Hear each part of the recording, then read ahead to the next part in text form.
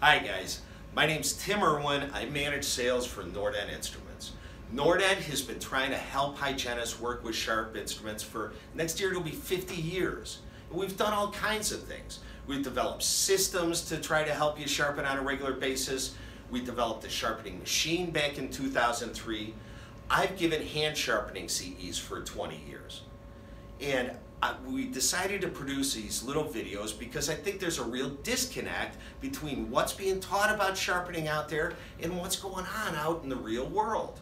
You all know how important it is that you're working with sharp instruments.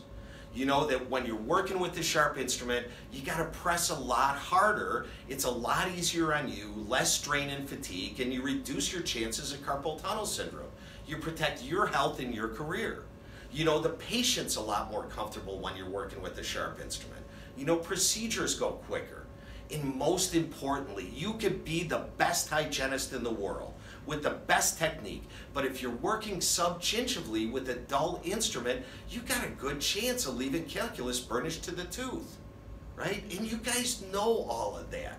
I think what you need to know is some real world solutions to keep your instrument sharp, because no matter what instrument, what brand you're using, it's gonna get dull, you guys.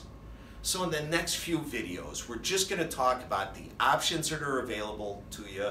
We're gonna talk about the real world, real life, okay? And try to give you some solutions and try to help you out. So stay tuned.